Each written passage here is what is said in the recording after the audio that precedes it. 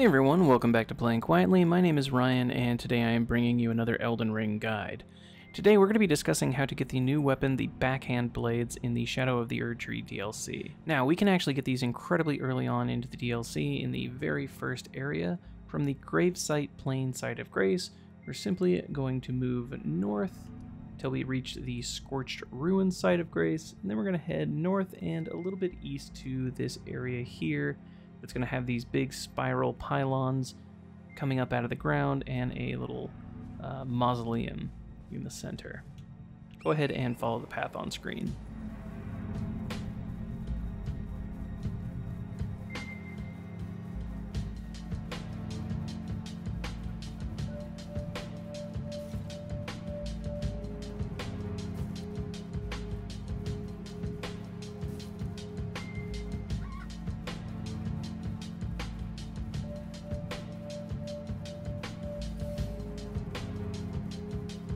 And right here is going to be what we are looking for, the Backhand Blade.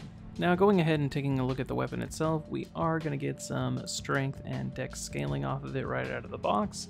And to equip it, we are going to need 10 strength and 13 dex. Other than that, the weapon does look very cool. It has a really smooth looking moveset.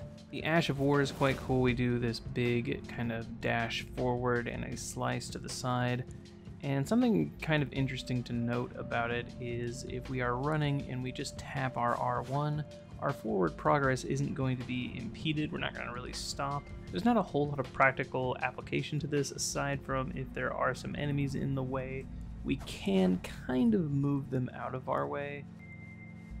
But aside from that, I mean, the weapon just kind of looks cool.